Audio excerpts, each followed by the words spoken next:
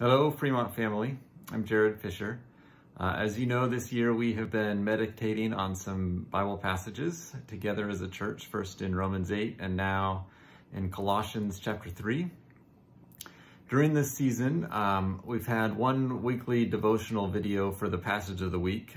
Dave Pack recently had an idea of adding another midweek video, kind of more focused on praying through the passage of the week, and so that's what we're doing today. Jesus taught us to pray for God's kingdom to come on earth as it is in heaven. And choosing a Bible passage to pray through, to pray informed by a scripture, is a way, it's a very grounded way to do this, to pray for God's kingdom to come on earth as it is in heaven.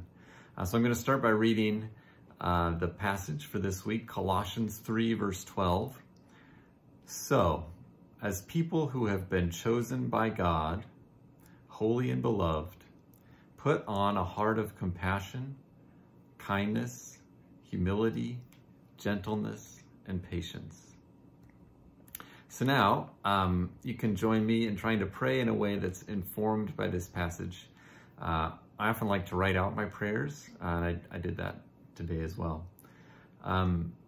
Father God, help us to remember that we need you.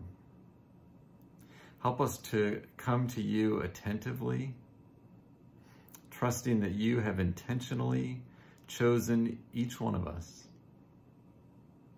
Help us to remember that you have rescued us out of real darkness and futility. In our hearts and in our community, by your Spirit, I ask that more and more the central basis of our reality would be that you love us. Please shape and expand our understanding of this, of our position by your power in your love forever. Help us to have the self-awareness and humility and power every day to put off the ways of darkness that you've rescued us out of, and to put on your character, a witness today of your enduring good nature and coming kingdom. Help us not to resist your work of shaping our hearts. You know, Father God, the difficult moments that are coming for us today and in this season. You know that we are weak and that you are strong. I pray that we would pass the tests that we've failed before for your pleasure and by your Spirit.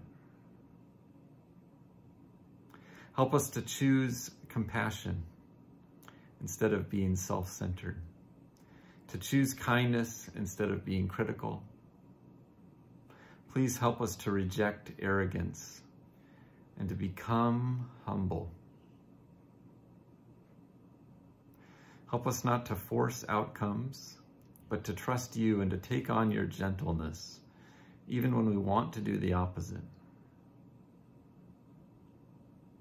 Help us to remember that the faith you call us to today looks like patient endurance, choosing love and hope over escapism and self-medicating delusions. Father God, I pray that you would help us to live a life worthy of Jesus, who is our life. We trust that you're happy to hear us today. In Jesus' name, amen.